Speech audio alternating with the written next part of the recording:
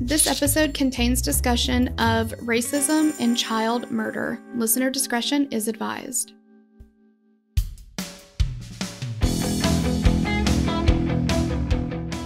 On Sunday, June 5th, 1983, Bill Hughes drove the short distance from his home to the home of Peggy and Doug Ryen.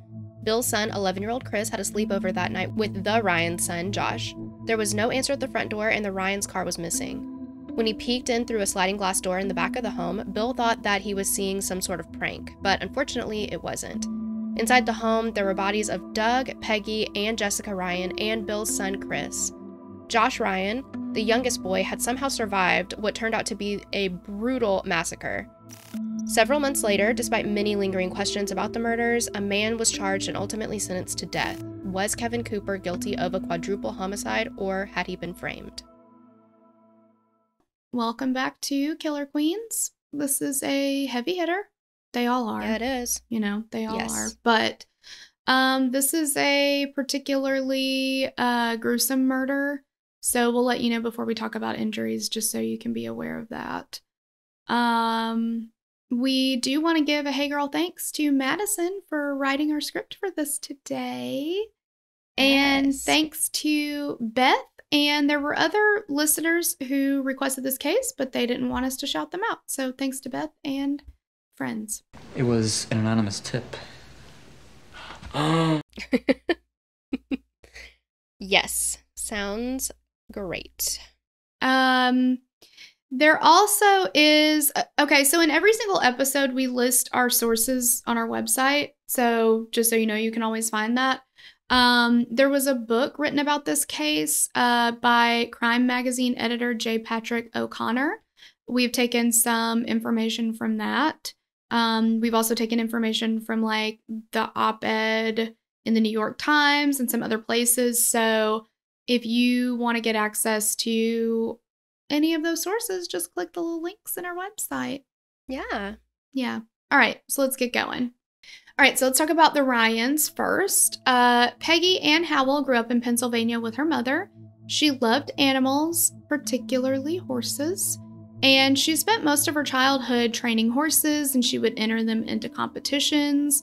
She was an actual horse girl. That feels like shots fired. I know what you're doing here. I don't appreciate it. Okay, yeah.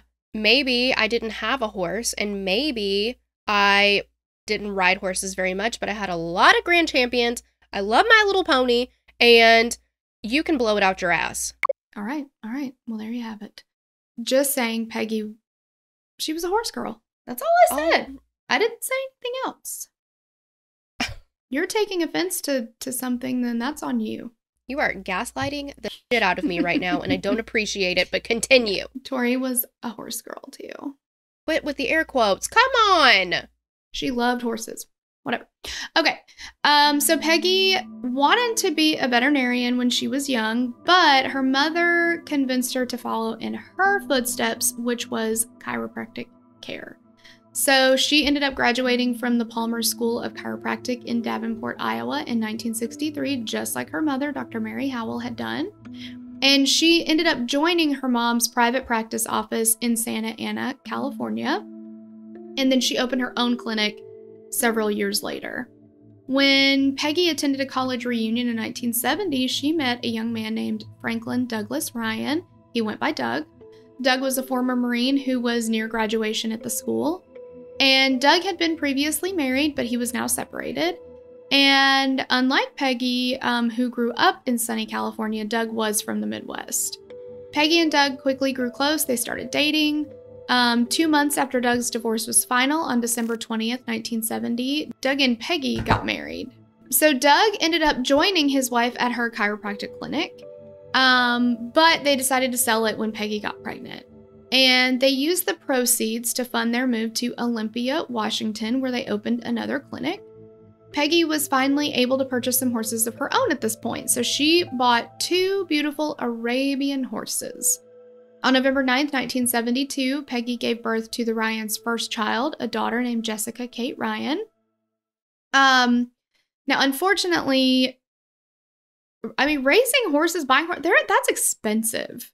Heck yeah, it's expensive. The upkeep and all that kind of stuff, the maintenance, it's just crazy. It cost a lot of money.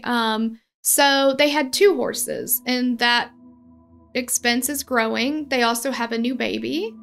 And Peggy's not working as much as she was before, so Doug's kind of carrying the patient load here. And this practice just was not thriving. It was not a successful practice. They were having trouble making the money that they needed to make ends meet. And they finally decided, let's just move back to Santa Ana. We can rejoin Peggy's mom's practice, both of us. It's already thriving. It was very, very successful. So that's what they did. They went back there in 1973. And Peggy's mom, Mary, even gave the family a loan to help them purchase a home with a backyard large enough for their horses. Except she doesn't just have the 2 anymore. Now she has 5. And one of them's pregnant. Oh, how cute. It's a lot of horses for a backyard. Lots and lots of horses. I mean, this is not a farm. It's a house with a sizable yard, I would say, comparatively. But it's not like got stables on it or whatever. Right. Yeah. So while Peggy, Doug, and Jessica loved their home in their backyard, their neighbors didn't love it quite as much. They complained about the Ryen family raising the horses in the backyard. I mean, that is a lot of horses. I don't know. I wonder, is it the smell? Or like, we lived next to a pasture that had horses and it didn't bother us any, but I don't know what their problem was with it, but they just did not like it. And they were like, I don't want horses in my backyard. No horses on my watch. Not on my watch. Clear. No horses, no horses. Like, picket. Like, what a cause. We don't want you to have horses. Mommy dearest, like, no horses ever. Yeah. Like, I could see there was somebody who lived around here who had orangutans in their backyard, and one of them hopped the fucking fence and attacked a woman and chewed her leg almost completely off. So I think that's bad. That's bad. I could see something noisy like a flock of peacocks. They're very noisy. They make all those like They make like they do that a lot. Beautiful noise. Yeah. Yeah. Goats, they always get out. Mm-hmm. Mm-hmm. And they'll leave little turds all over your yard. Yeah. And eat up all your grass. Yeah. I don't know what the deal is with horses, really. But whatever it was, they didn't like it. They were not horse girls. They were not horse girls. So, Mary, always ready to chip in and help out, right? She bought a 4-bedroom house in Chino Hills about 30 minutes away, and they moved the horses to her house. So this was a larger property. Meanwhile, the Ryens are like, well, let's find our own ranch home so that we'll have enough space for our horses where we are. So they are doing the search, and this is in the 70s. Like, I'm always in awe of, like, if I needed to look for a house, I would go online. How do you do this? I guess in the newspaper, and then you have to drive to it? It's incredible the amount of work you have to used to do to just go look at a house. Right. Or I guess get a realtor and... I mean, now all the pictures are in the website. Yeah. Yeah. Just crazy. So they're doing all that, and Peggy was pregnant again at this point, and she and Doug were excited for their first son. Additionally, several of Peggy's horses were pregnant. So she was ready to train these horses. She wanted to start competing, breeding them, like all of these things. And in a letter to a family member, she wrote, quote, "Right now we are horse poor, but give us 5 years of our planned breeding program and we'll have only the best. It's so exciting. Finally, after all these years of wanting, I've got what I've always wanted." That is sweet, and it's also very sad. It is very sad, yeah. So not long after Mary moved to Chino Hills, the Ryen family found a house just up the hill from Mary's. It had come on the market. It was 5 acres with a barn and a riding ring. How perfect is that? Bingo bongo, right? And now the house was like not in the best condition, you would say, but they were like, we can fix it up. It's fine. Like, it has everything that we need. It's got good. She's got good bones. Isn't that what they say about houses? Yeah. They do, in fact, say that. They can make it what they need to make it. In 1975, Peggy, Doug, Jessica, and baby Joshua moved into the farmhouse, into a neighborhood populated with several other Arabian horse breeders on Old English Road. What there was not a community better made for this family.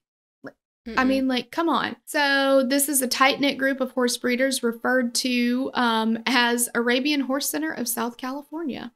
I think, you know, self-named, but it is apt, I think. And just like her mother, Jessica grew up around horses, so she loved riding. She loved helping her mom take care of them. She, too, was a horse girl. An actual horse girl. I knew you were gonna keep going. I also love that Madison, like, wrote that in because, like, everybody knows that you're, you know, you were a horse girl or whatever. You loved horses. So it's just funny that, like, she knew to put that in there. Yeah, but you made it your own, really, with they were actual horse girls. I mean, you did ask for horses. It's not for lack of trying on your part. I wanted horses. Yeah. I know. We had some land, yeah. At least one. I mean, come on. I wanted horses. I think we could have fit one horse on there. Yes. Yeah. And, you know, I took care of my grand champions. They're the most beautiful horses in the world. But sure. I made them stables out of the clamshell Disney movie boxes. Like, I took care of them. I brushed them. You asking for horses made a lot more sense than me asking for a dolphin to put in that field. I really felt like we could build a tank. I mean...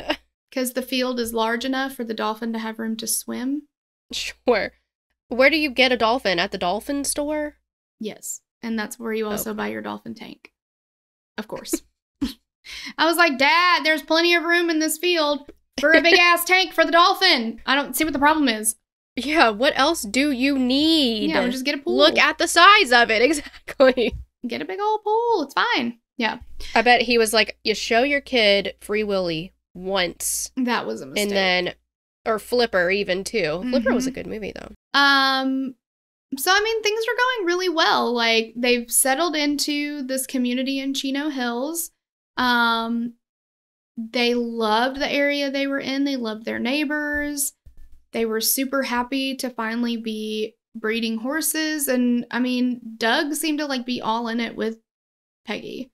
Like, it was like they were finally where they wanted to be. I also wanted to just say really quickly, I remember this case because a long, long, long time ago. In a galaxy far, far away. Exactly. A few years ago, for sure. I used to listen to True Crime Garage like every week.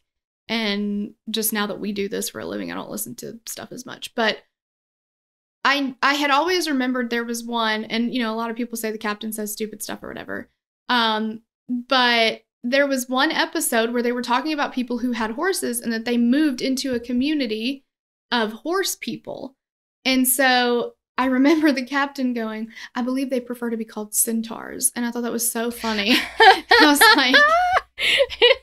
And of course, Nick just breezed on past it and moved on. Oh, that makes me sad for the captain. I know. But then I started, like, when we started reading up on this case, I was like, that's the one. This has to be the one because they moved into a community of other horse people. So I'm pretty sure it's centaurs. The same case. Yeah, exactly. Yes. Oh my gosh, that's hysterical. I love that. It makes me sad, though, when people are really funny and then other people don't appreciate them in their own time.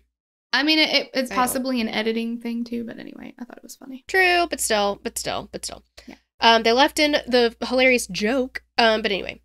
On Saturday, June 4th, 1983, 41-year-old Peggy, 41-year-old Doug, 10-year-old Jessica, 8-year-old Josh, and Josh's friend, 11-year-old Christopher Hughes, went to a potluck in the Ryens neighborhood. This was not your average potluck, my gosh.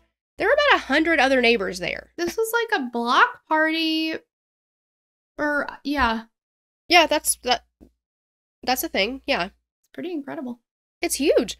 But, okay, so most of them were the fellow horse people. Center. And, yes. Everyone gathered at the home of George and Valerie Blade, and they brought food and drinks to share. And Chris actually got permission from his parents to spend the night at the Ryens' home after the party. So the Blade's son, Jason, had asked if he could go to the sleepover too, but his parents said no because his grandmother was visiting, which...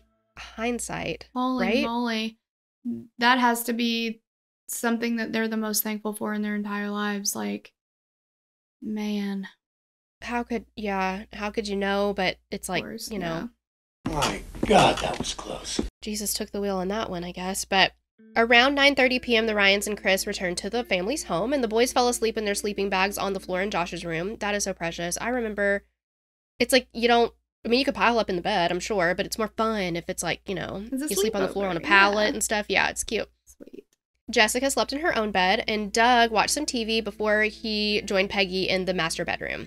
So nothing, of course, like we always hear, nothing seemed out of the ordinary as the family went to bed. Everything was normal. Early the next morning, which is Sunday, June 5th, Mary Ann Hughes called the Ryen household when their son, Chris, hadn't returned home yet. He was supposed to be home at 9 a.m. to attend church service with his family. Mrs. Hughes called several times, but each time she got a busy signal. And she was thinking that maybe the Ryens and Chris went to breakfast or they ran an errand, and so she just waited for her son to return, and he didn't. At 11 a.m., Mrs. Hughes drove to the Ryens' nearby home and knocked on the front door, but she didn't get an answer. The door was locked, so she walked around the house and tried to peer in the windows of Jessica and Josh's bedrooms, but she couldn't see anything. She yelled out for the family and for Chris, but nobody responded, and she didn't hear anything coming from inside the house. Also, the family's station wagon was not at the home. Went in the driveway, and so she, again, was like, okay, maybe they went out and they were still out. She drove home, and she asked her husband to go to the Ryens' home to see if he could figure out what was going on, because something was not sitting right with her about this, right? So Bill drives up the road to the house, and again, there's no answer at the front door, so he walks around the house, and he goes to a sliding glass door that led to the master bedroom. What he saw when he looked in this sliding glass door made his stomach drop. He, at first, thought it was just a prank, like, you know, somebody had paint and makeup on, but really it was a horrific scene of a bloody massacre. Through the glass door, Mr. Hughes could see Peggy laying in the middle of the room. She was nude and covered in blood. Her husband was kneeling by the edge of the bed. He was also nude and also covered in blood. Just past Peggy, Mr. Hughes saw his son laying on his stomach. He wasn't moving. Josh, also covered in blood, was curled up in the fetal position by his friend. And Josh was the only one who appeared to be moving, but his eyes were vacant and he had cuts all over his face. Mr. Hughes tried to pull the sliding glass door open, but he couldn't. So it's crazy. And of course, when you're in that moment of panic, I can't even imagine what that feels like. But you're not thinking clearly, you're not doing things logically. So he's trying to open the sliding glass door, but it was unlocked. He thought it was locked, but it was unlocked, but he was pulling it in the wrong direction. So he starts yelling for Josh to open the door so he could help, but Josh couldn't move. Mr. Hughes ran around the side of the house to the kitchen door and kicked it in. It's so sad that just a few feet away, there's this awful bloody scene, but in the kitchen, playing on the floor, is the family's 2 dogs and 3 kittens. They're just playing. Ugh. So Mr. Hughes goes straight to the master bedroom, and in the doorway leading to the bedroom, he found Jessica. Like the rest of the family, she was covered in blood and lacerations. Mr. Hughes reached down to try to help her, but once he touched her, he knew she was beyond help. Rigor mortis had already set in. As he stepped over her and into the bedroom, he called out to Josh and asked him what happened, and Josh tried to speak, but he just could not speak. Mr. Hughes moved to his son to find similar findings to Jessica. Chris was bloodied. He had significant facial and head injuries, along with rigor mortis. He found that both Peggy and Doug were also beyond help. Mr. Hughes tried to call 911 from the Ryens' landline phone, but it wasn't working. He ran next door to have a neighbor call 911, and Mr. Hughes, in a terrible state of shock, he left the neighbor to wait for the police while he drove home to tell his wife what happened. Several paramedics and firefighters arrived on scene at 12:30 p.m. Peggy, Doug, Jessica Ryen, and Chris Hughes were pronounced dead on the scene. Paramedics went on to do everything they could for 8-year-old Josh, and Josh was in a significant state of shock as well after so much blood loss. His throat had been slit from ear to ear, which is why he could not speak. It is always so, I don't know the right word. I want to say appalling, but that sounds negative. Like it's amazing that someone can survive an injury like that. Yeah. It's just beyond words. Yep. So he had a large wound to his head, multiple stab wounds to the back, as well as large lacerations across the rest of his face, chest, and head.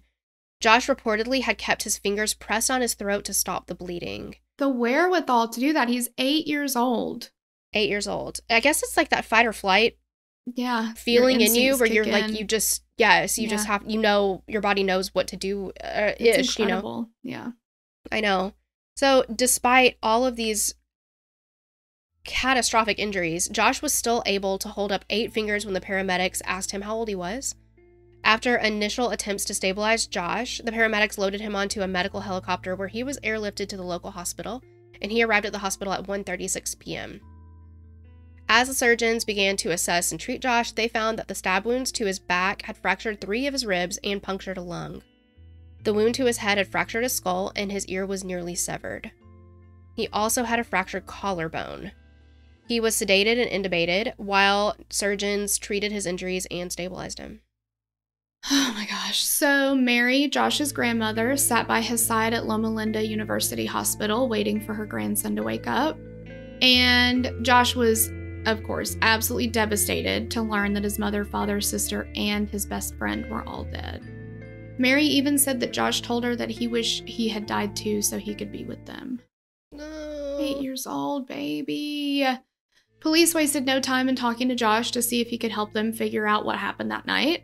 A clinical social worker by the name of Donald Gamondoy interviewed Josh on the same afternoon that he was brought into the hospital, and he used a chart of words and numbers and asked Josh to point to his answers, because again, he can't speak. And he asked the young boy how many people were there, and Josh pointed to the number 3. He also asked, were they male? Josh pointed to yes. Josh pointed to the word no when he asked if the intruders were black. He pointed to yes when asked if the men were white. And Gamondoy also said that Josh was able to communicate that he had seen the men before. San Bernardino County Sheriff's Deputy Urban Dale Sharp later testified that he also interviewed Josh on the day that he was brought into the emergency room. Sharp said that he'd actually interviewed him twice that day. Josh answered his questions by squeezing the deputy's hands for yes and not squeezing for a no. During the first interview, he indicated that there were 3 white men in the house during the attack, but that he didn't know them. However, Sharp said that during the second interview an hour later, Josh said that the 3 men were Hispanic and that they attacked the family between 4 and 5 a.m. that morning. He added that Josh said that the 3 Hispanic males were between 18 and 20 years old, possibly driving a Chevy Impala, and had been at the Ryens' house on June the 4th. What is incredible to me is that an 8-year-old can recall, after everything that he has been through, all of these details, down to the car that they drove. Yeah, I'm wondering how he saw the car. Well, if I'm guessing... Well, because he says they were there the day before. That's what I was thinking. Yeah. Yeah. It seemed like a given that there were multiple perpetrators responsible for the massacre, and the coroner's initial determination was that there had been several assailants and that 3 different weapons had been used to inflict the wounds. They determined a hatchet, an ice pick, and a knife had all been responsible for the wounds. Doug had a total of 37 wounds, most of them on his chest, upper extremities, and head. Peggy had 33 wounds, most on her upper abdomen, head, and face. Jessica had the most wounds by far, a total of 46.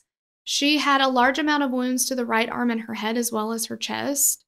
Chris suffered from 26 wounds and multiple skull fractures. The injuries were catastrophic, and all of the victims bled out quickly. The same day as the family had been discovered, a neighbor found a bloody hatchet down the road from the Ryen house. And the Ryen station wagon is also missing, remember, it wasn't in the driveway. There, at this time, was limited forensic testing available, and there reportedly wasn't much evidence found at the scene that could be tested. A neighbor had told police that they'd seen 3 men driving to and from the Ryens' home on Saturday afternoon. Weirdly enough, there were multiple loaded weapons in the Ryens' master bedroom that had never been touched. Which I think says this was a blitz attack.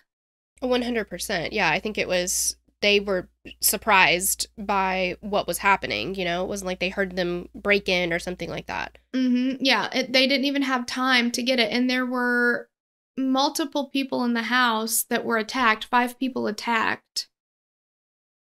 That seems very difficult for one person to do with three No, weapons. I don't. 100%. Absolutely. I am wondering, this might be neither here nor there, I don't know, but Peggy and Doug were both nude. Mm-hmm. But nobody talks about the possibility of, like, a sexual assault. Was it possibly because they slept in the nude? Or Maybe. Yeah. could that be it? I know. I don't know. I don't know if they made them get undressed or, yeah, if they just happened to sleep in the buff. Yeah, I don't know. I found it kind of interesting that nowhere in the research that I've done has anybody been, like, given an explanation for that, because a lot of times when you hear about a murder and someone has been found nude, there is some sort of sinister reason behind that. So Yeah. I haven't seen anything either. Yeah, I looked through like a lot of court documents and it's just stated they were nude, but nothing else. Right. Okay. Yeah. Just wondering. Okay, so investigators began looking for 3 men who'd recently escaped from the nearby California Institution for Men. The 3 prisoners were Alburo Nori, Michael Martinez, and David Troutman. While there was no specific evidence linking these men to the murders, it seemed like a worthwhile avenue for police to investigate. They'd also searched a vacant house that was just about 125 yards from the Ryan house. The house was used as a rental home, but was unoccupied at the time. The San Bernardino County Sheriff, Floyd Tidwell, said that the inside of the vacant home, they found clothing, blood, and other evidence to indicate that the person who'd been squatting there was involved with the Ryans' murders. On Monday, June 6th, the day after the Ryans were found, Alburo Nori, one of the escaped convicts, was located 40 miles from Chino Hills and ultimately cleared of any involvement. Just after this, Sheriff Tidwell held a news conference stating that the murders happened one right after the other and that there was more than one person behind the murders. On Tuesday, June 7th, that's important to remember that little tidbit of he thinks that there were definitely more than one person, but anyway. The coroner says that, the witness, the only surviving witness says that, and now we've released that information in a press conference. Absolutely. On Tuesday, June 7th, the prints found at the vacant home were matched to a convicted burglar named Kevin Cooper.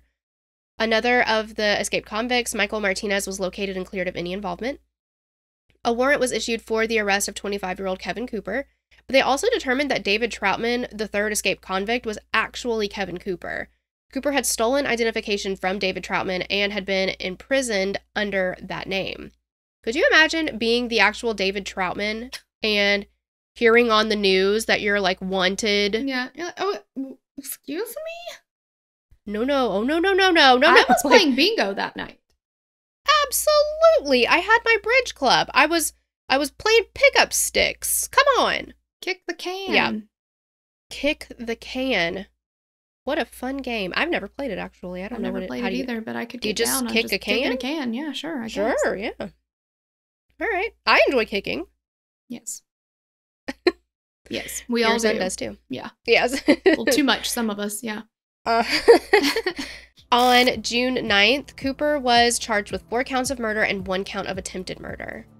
And a warrant was issued for his arrest. It's just, what happened? Yeah, I feel like we're missing so many steps, but we're not. They were like, we found prints of this person in the vacant house. Boom, arrested. He's murdered them all. Mm-hmm.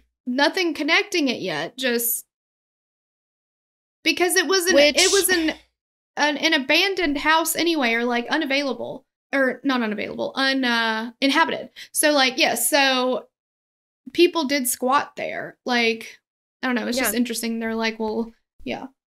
And I think this is a golden opportunity to point out that just because you break a law by squatting in a house that's not yours, that's B&E, breaking and entering, I get that. It doesn't mean that you killed somebody. It just doesn't mean that. Also, what really shrinks my hat is the fact that the police, they don't have to give any reason for why they're arresting him and charging him for all these charges, right? For murder and all this stuff. He has to give them all kinds of reasons and evidence as to why he should not be charged. Yeah. But then what do they say next? So they arrest him and charge him with all these murders, and then what? And then Sheriff Tidwell is like, Cooper is the only suspect. One person did this, guys. We have changed. We didn't say that earlier, though. That was... I didn't say it. No. You might Didn't happen. think you heard me say that, but you heard me Right. wrong. Well, and sometimes it's hard. Numbers are hard. I'll tell you that right now. I understand that. Oh, sure. And sometimes when you think you hear 3 suspects, what you really heard was 1 suspect. No S. Lone intruder. Yep. Right. Or maybe he's going Bhagwan and he's like, there's 1 suspect. That's what it was. Bhagwan did the press conference for him. He was like, well, the problem is, Bhagwan, I was unavailable at the time of the press conference. I called up old Bhagwan and said, hey, man, can you do this press conference for me? You know, he adds an S onto everything. That way, it's Not like, my fault. well, you heard it wrong, okay? Take it up with Bhagwan. Because it's 1 person. Yep. Also, shortly after the murders, the Ryans' missing station wagon was found in a Long Beach parking lot. Mhm. Again, pretty importante. So, in the search for Cooper, police found that a hotel manager in Tijuana recalled that Cooper checked in around 4 p.m. on June 5th and checked out on the 8th. The hotel was about 130 miles south of Chino Hills. So there's a manhunt for Cooper, right? Investigators learned that Cooper had escaped from a minimum security prison on June 2nd. He had been in prison for 2 residential burglaries, and the year prior, he'd been in Pennsylvania where he'd been suspected of a rape of a young girl who'd been at a home that he was burglarizing. A few days after the murders, Cooper made friends with a couple in Mexico and went on a boat trip with them up the coast of California, and then several weeks later, Cooper was arrested by Santa Barbara police after being accused of attempted rape at knife point on a boat. Several items were found on the boat that had been taken from the vacant home near the Ryans. Inside the vacant home, investigators found a sheath from a bloody hatchet along with a strap from one of several knives that were missing from the home. There was also an ice pick found to be missing, and there was a button from a prison jacket that was the same as what Cooper was wearing when he escaped prison, but there are conflicting reports that said that Cooper was actually wearing a different colored uniform. Yeah, I read that the button in the court documents that this Judge Fletcher, when he did his whole big thing, I don't know what you would call it, but he said the button that was found was green and that Cooper was wearing a tan or beige colored jacket, that they were 2 different color buttons. All right. There were shoe prints found in both the vacant home and the Ryans' home that matched the shoes that were issued to inmates, and they were also the same size as Cooper's. Remember that. There was an initial search of the Ryan station wagon where blood was found on 3 of the car seats. A second search revealed 2 cigarette butts that contained Cooper's DNA. Remember that. Yeah. A second search.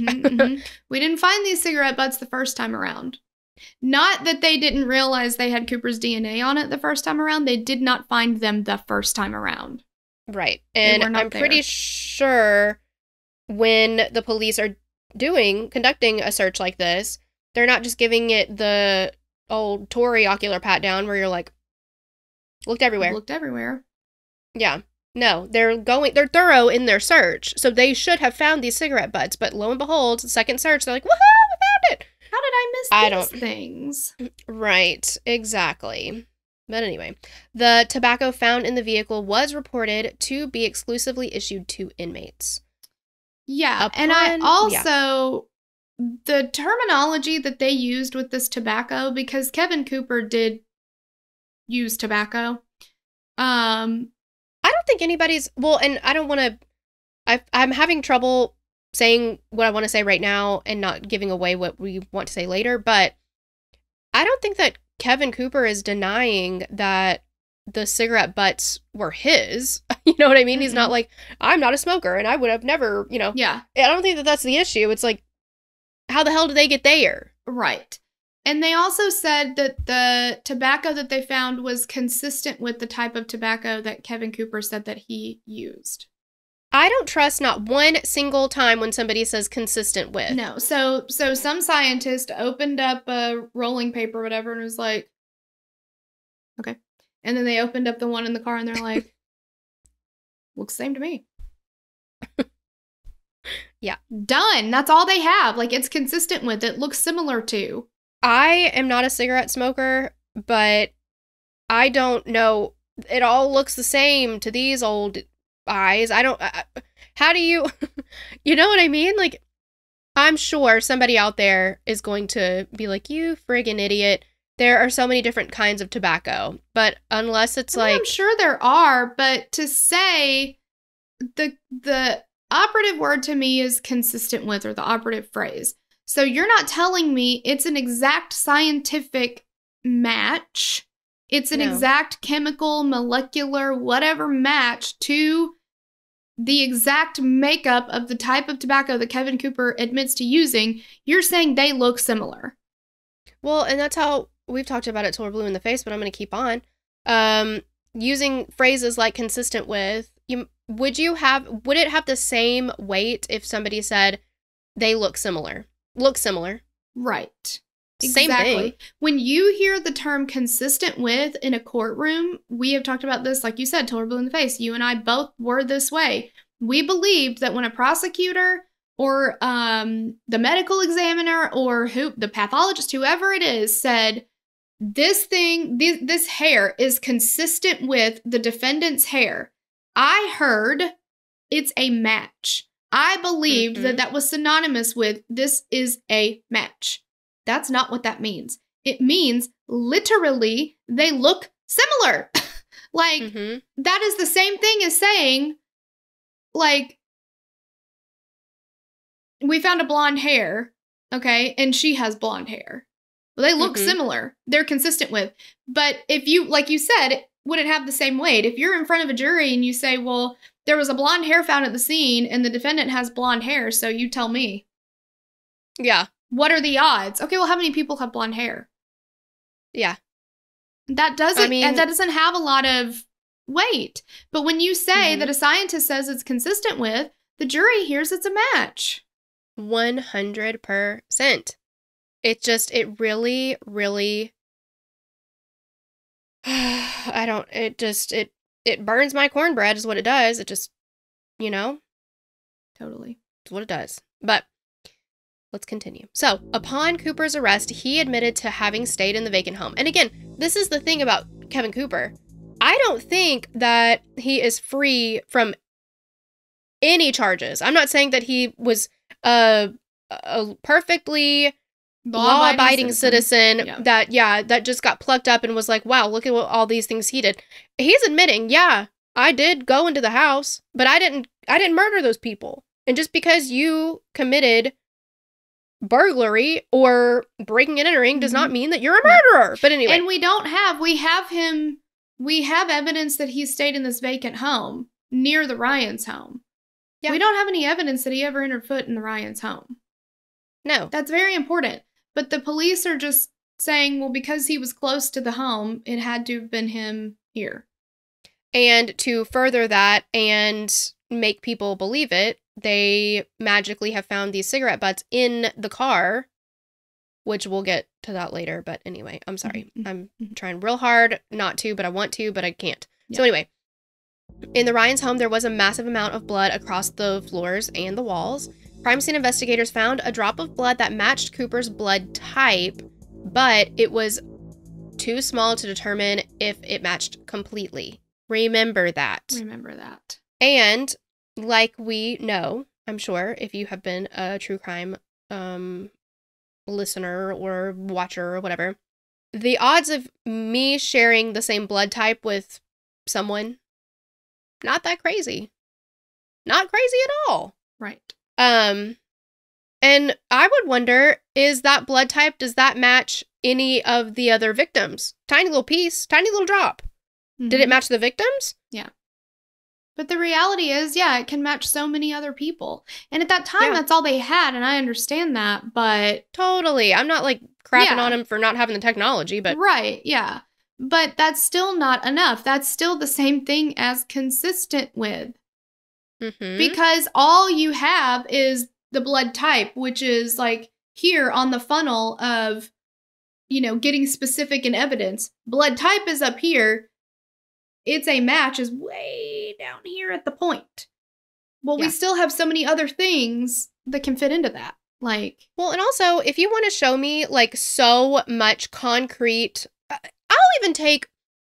I would even allow some very moving circumstantial evidence. I'll give him that.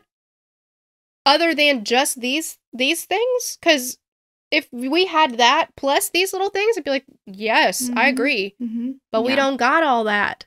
And, you know, like the cigarette butts, which again, we'll get into a little bit more later, but if you didn't find that on the first go round, it wasn't there. It wasn't there. They're not tiny specks of something that would be easily missed. They're actual, like, things. I mean, I just, like, why is that admitted into court, but other things are not? You know what I mean? Like, I don't know. Anyway. On August 1st, 1983, Cooper was arraigned in San Bernardino County for the 4 murders and 1 attempted murder, and he pleaded not guilty. After moving it 100 miles to San Diego due to the amount of threats made against Cooper and the significant racial tension building in the community over the arrest, the trial of Kevin Cooper began in September of 1984. So, I guess we haven't mentioned this. We told you there would be some racism involved in this case. Kevin Cooper is a black man. The Ryens and Christopher Hughes were white people. And as far as I can tell, most of the detectives, law enforcement, DA, I haven't seen photos of every single one of them, but predominantly white. Yes. Just to add context to that. The community was obviously very incredibly upset over the deaths of 4 people, including 2 children. And you can't fault the community for believing law enforcement when they say that they've done their due diligence in arresting this person and charging him. Like, I mean, again, that's one of those, like, this is what I thought about true crime before I started covering it. I thought, and most people do, that if the police are going to arrest somebody or the DA is going to charge somebody and take it to trial, then they've got some pretty good evidence on this person. And they actually believe that it's, yeah. Yeah. But, you know, so you can't fault the community for believing that he had something to do with it. And unfortunately, now we've got this black man who has a criminal history, and he's facing charges, even though the police were like, it had to have been multiple suspects. It had to have been at least 3 people. At least 3 people. We have the eyewitness. So here's my question, because later they're going to say, well, because Josh's testimony is going to change. Initially, he says there was 3, maybe 4 white men, possibly Hispanic. None of them were black. That's going to change. It's going to become 1 person who was black. Or he says a shadow. It looked like a shadow. Yeah. So the police and the DA's response to that is, well, he was mistaken when we interviewed him the first 2 times. He was confused. Well, then why did you want to interview him at that time? If he was too confused to, so a doctor would have had to have given the, yes, he's coherent enough to answer questions. Okay. And it was a doctor who determined that he was lucid and coherent enough and aware enough. And they asked him other questions that they could verify answers to, like, how old are you? And things like that. Like, so. And also what this kind of questioning, and I'm not saying that Josh lied or no, I don't know, you know, I don't think that he lied, but he might have been mistaken or something. It could have happened. I don't know. But what it feels like is that they're trying and trying and trying until they get the answer they want. Does that feel like that to you? Yeah, because the purpose of trying to ask witnesses questions as close to the incident as possible is to keep their memory as fresh as possible and all of those things. The idea is that you're going to get the most accurate answers closer to the event, right?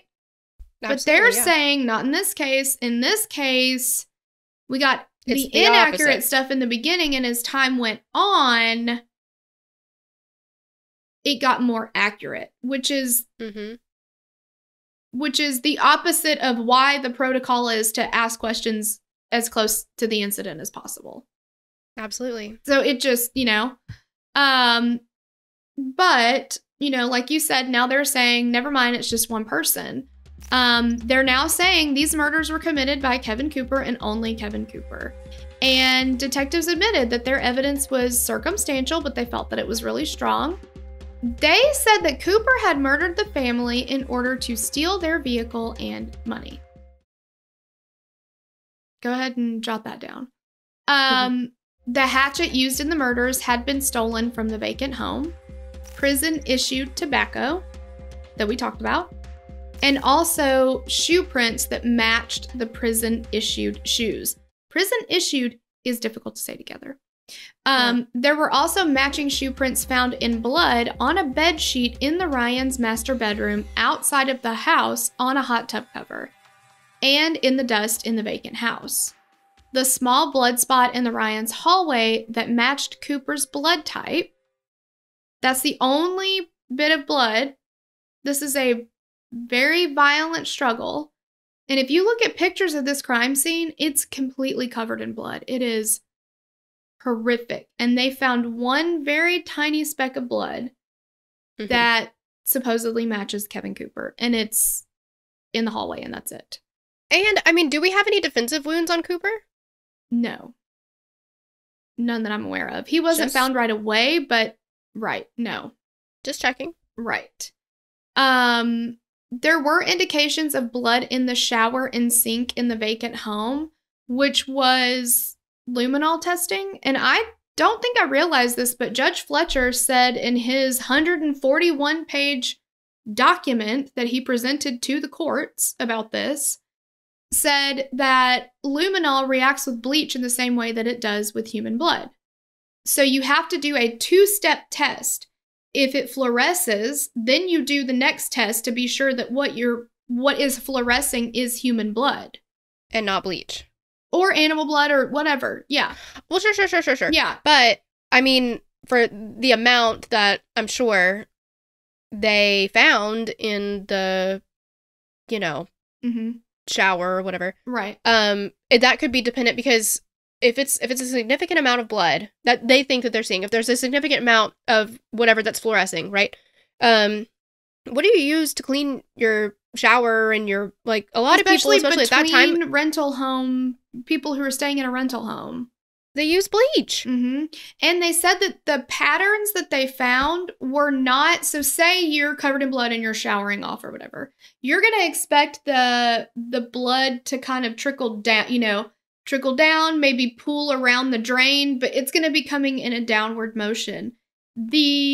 What they found that fluoresced was like it was horizontal from side to side, like a smear, like a cleaning or whatever. So, and Judge Fletcher says in this court document, there is always a 2-step process when something fluoresces with luminol. But that second step was not done.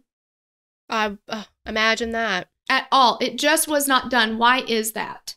This police investigation, so far, what I'm hearing and what I have learned from, watching, listening, doing my own research, they did just enough to get the results that they wanted. Yes. They did not do checks and balances. They did not,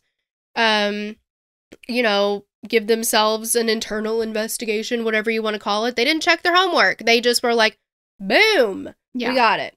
Because 3 people escaped from this prison, and initially they say it looks like 3 people did it. So why did we clear the other 2, and now we're just on Kevin Cooper? It just... now everything has to fit that narrative. There was a tan t-shirt found down the street from the Ryen home that had several spots of blood on it, and the blood was determined to belong to 2 people.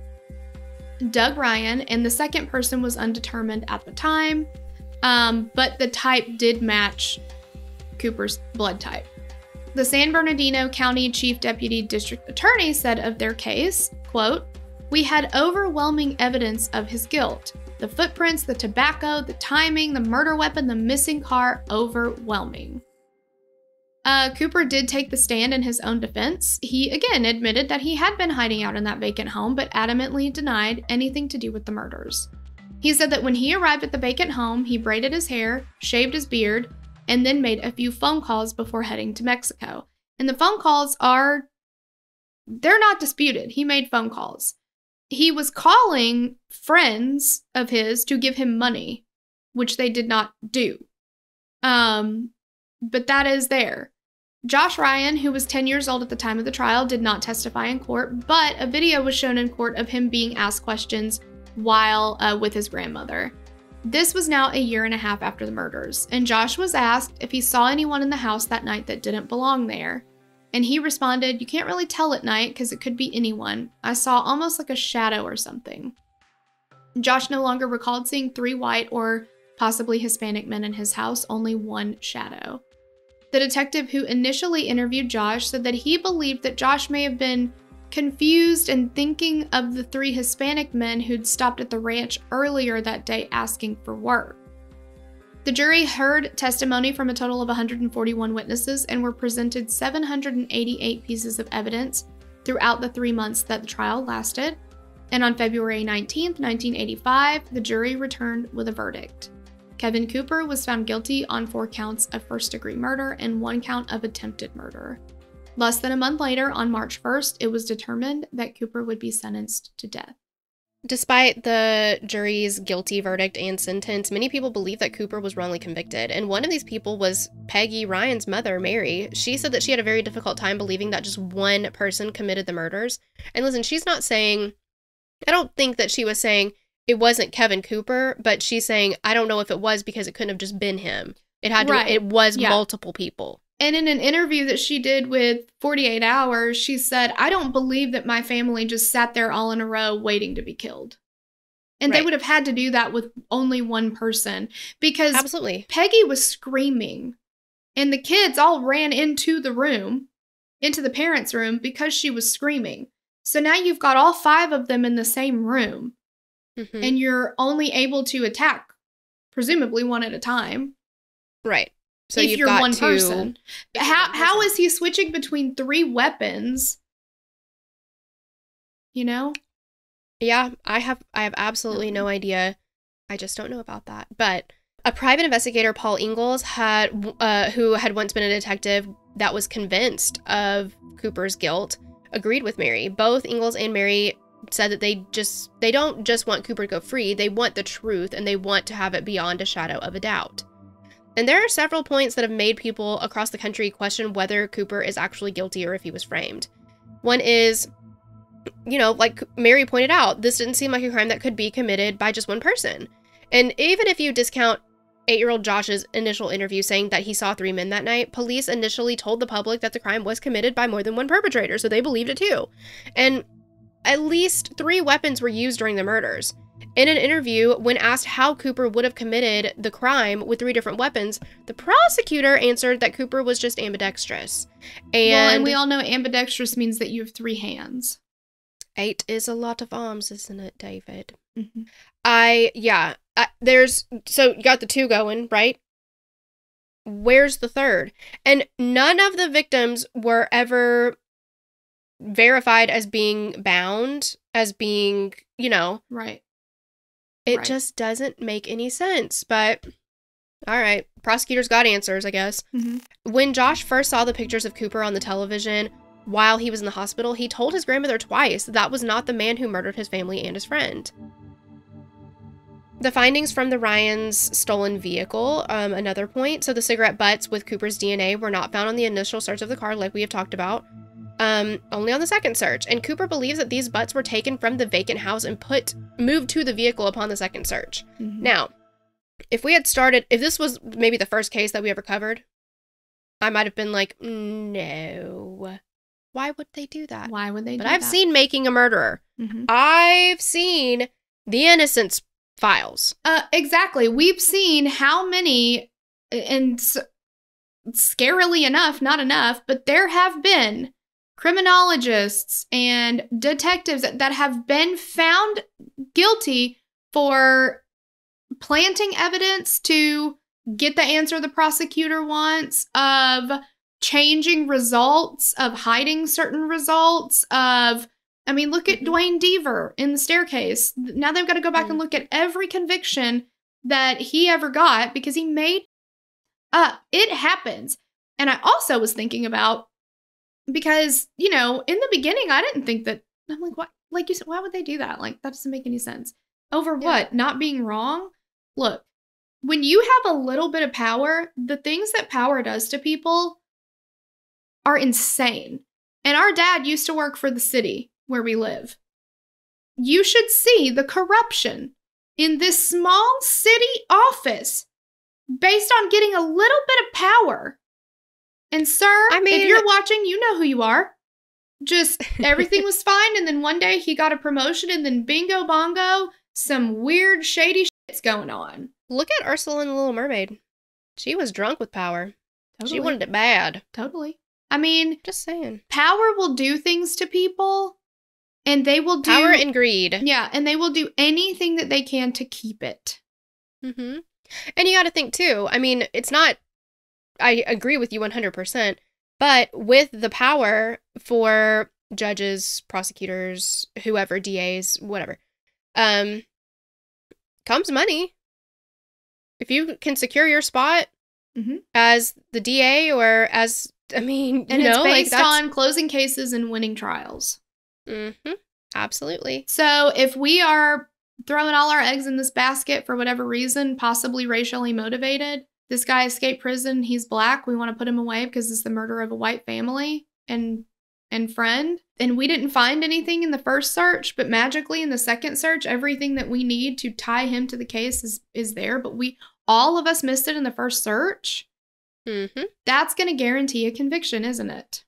Absolutely. We didn't have that guarantee after the first search, but after the second search, we do. Uh-huh. Yeah, absolutely. But also, like we have mentioned a little bit before, in the vehicle, there was blood found on 3 different car seats.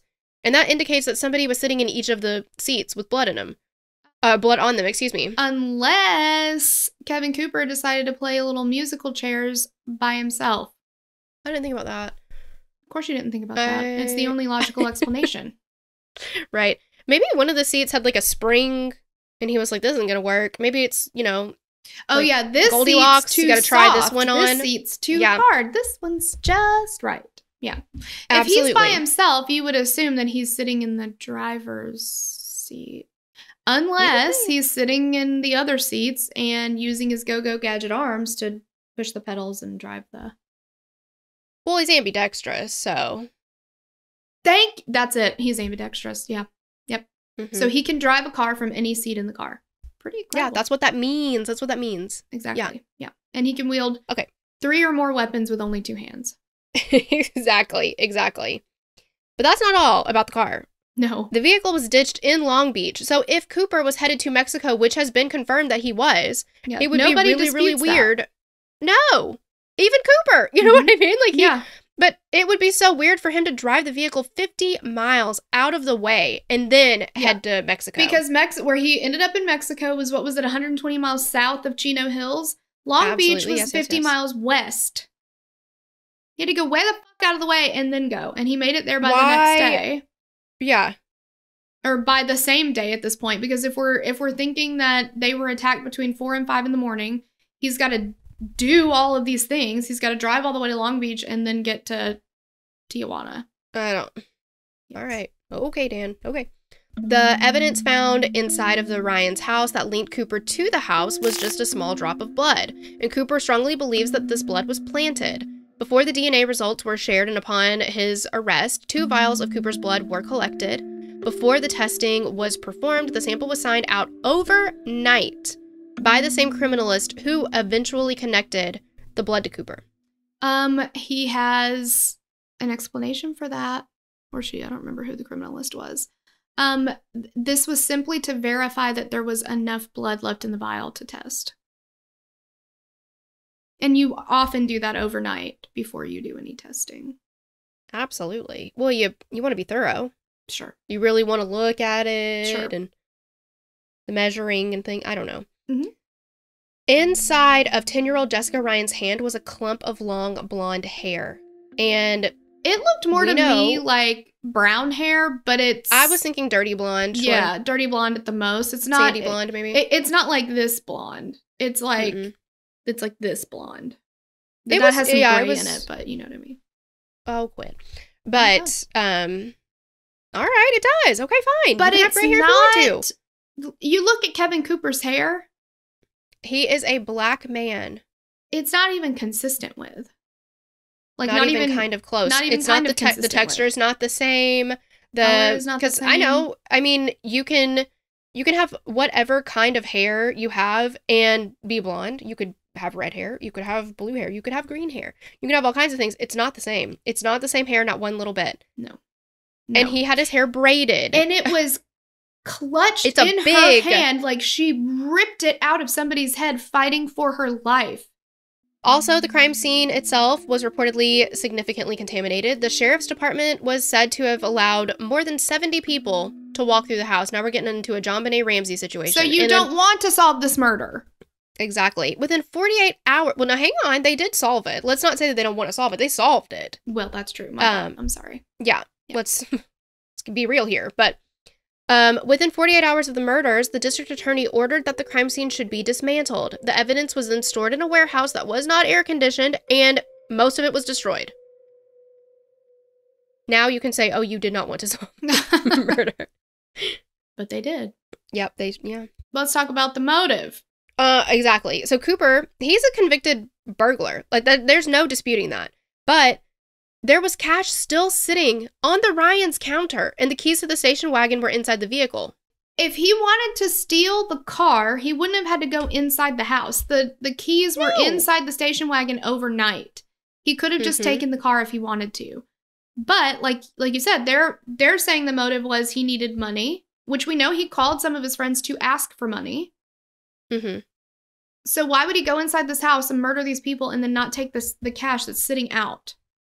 Right. It did not, because it didn't happen. And then he would have ditched the station wagon 50 miles west before. How did he get another car? Did he murder somebody in Long Beach and take their car? He still got to Tijuana. What did he get to Tijuana in? We should be able to figure that out and then figure out where the fuck he got that. The thing is, though, too, yeah, exactly. I mean, it's like you would think it took them a while to find the station wagon. It wasn't like they found it 4 hours later or something. He could, if, let's say it was him, let's say that this did happen, he could have made it all the way to Tijuana in that car, then nobody would have found it. Exactly. Why would he ditch it in Long Beach? And there's also, like, guys, this is one of those cases that, like, there's a lot of information on, and this is kind of an overview. There are multiple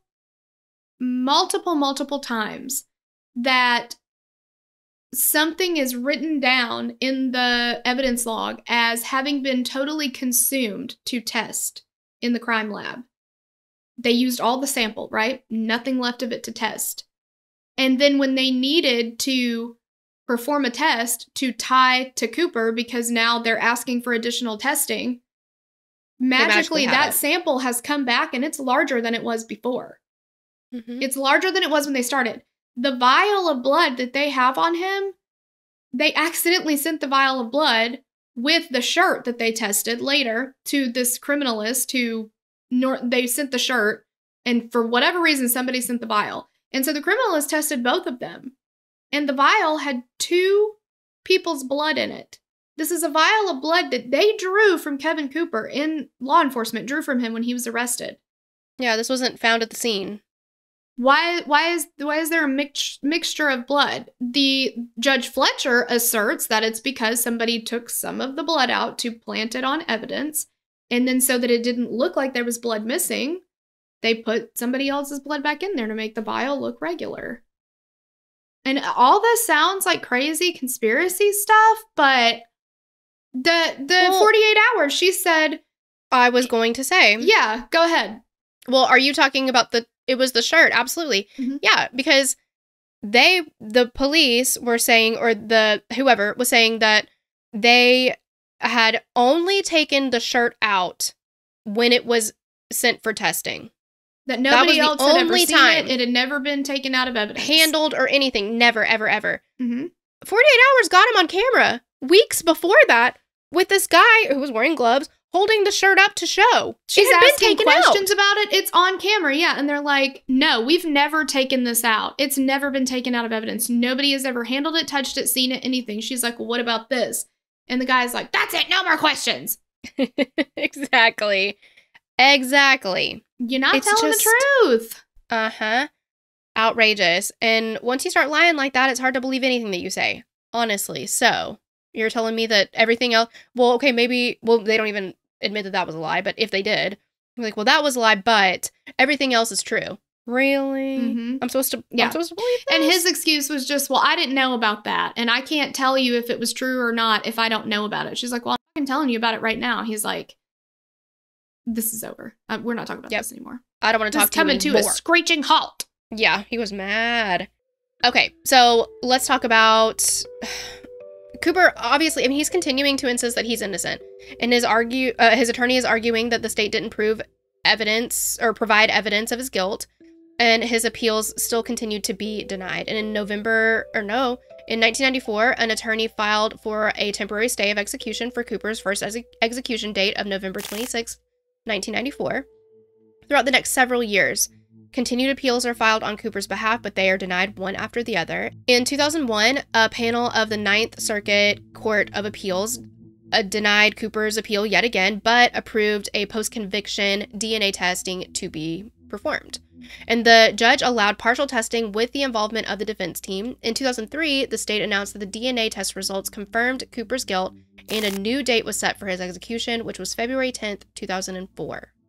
And this is with blood that was contaminated and With just 3 hours and 42 minutes until Cooper was going to be subjected to lethal injection, the Ninth Circuit Court of Appeals issued a stay of execution, commanding the court to perform tests on the tan shirt found near the crime scene to see if the blood contained a preservative. This would indicate that the blood was likely planted. Mm-hmm. And that's the preservative EDTA, which was a big thing in making a murderer, because they believed that Stephen Avery's blood had been planted. So, another point of contention is the witnesses. In 1984, a woman named Diana Roper came to police to tell them that she believed her ex-boyfriend was responsible for the Chino Hills murders. Her ex-boyfriend was ex-con Lee Furrow. Both Furrow and Roper were heavily involved in the white supremacy world, and Furrow had been jailed before for murder. He had strangled a 17-year-old girl in 1974 at the request of gang leader Clarence Ray Allen. And he dismembered her and threw her body parts into a river. But he testified against Allen, and he got a 4-year sentence for murder and dismemberment of a 17-year-old. This is when I believe and say, fuck a plea deal. 100%.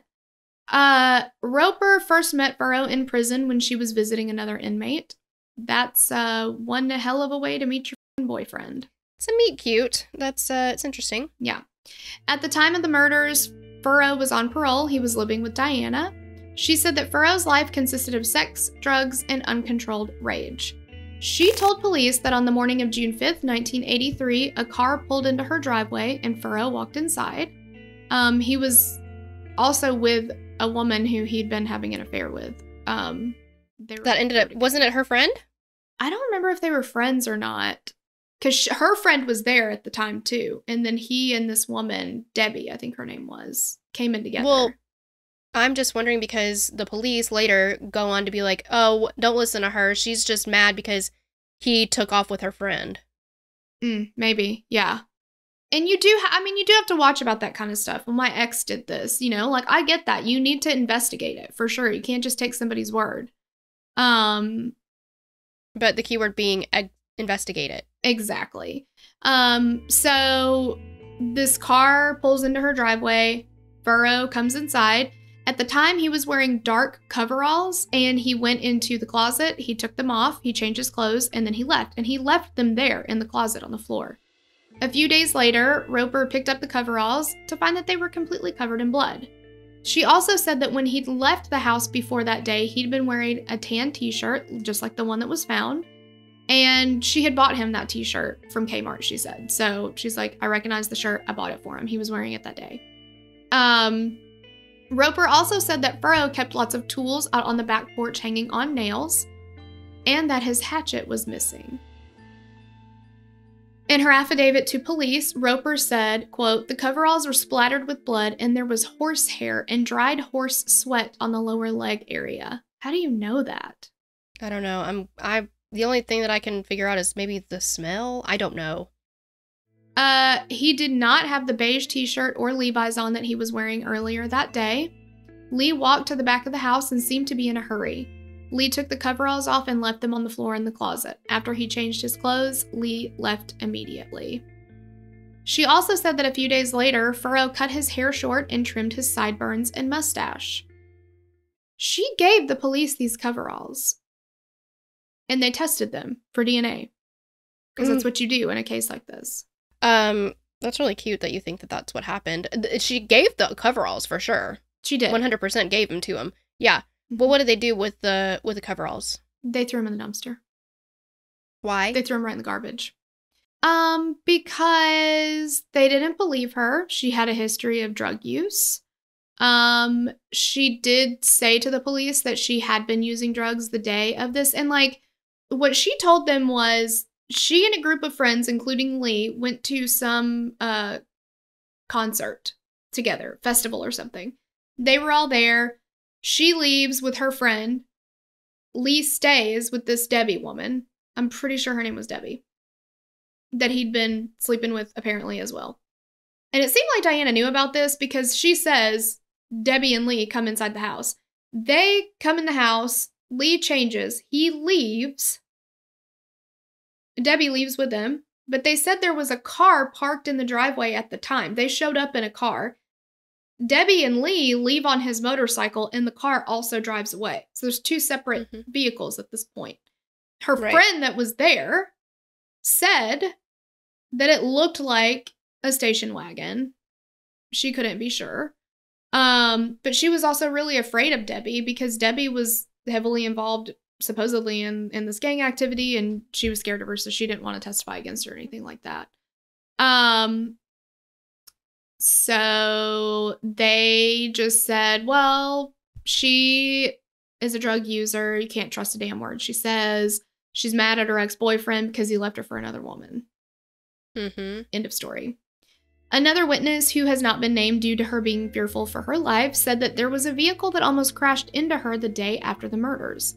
She recalled seeing 3 adult white males inside, one with dirty blonde hair or light brown hair. She wrote down the license plate number, and when she heard about the murders and the missing car, she found that it was the same license plate number. She reportedly wrote to police with this information, but they never followed up with her. Long after the trial, 2 women came forward and said that on the night of the murders, they saw, quote, 3 disorderly white patrons at a bar not far from the Ryen home called the Canyon Corral Bar. And they said that one of the men was wearing coveralls, and they were covered in blood. And she said at first from far away, it just looked like they were dirty, maybe had grease spots on him or something, and it was dark in there. But when they got closer to him, so apparently he was hitting on a woman that she was with in an aggressive sort of manner, and they did not want this attention from these men. So when they got closer to them, she was like, no, it was definitely blood. And he was just like, oh, I had a nosebleed. So this corroborates Diana's story. Yeah, it does.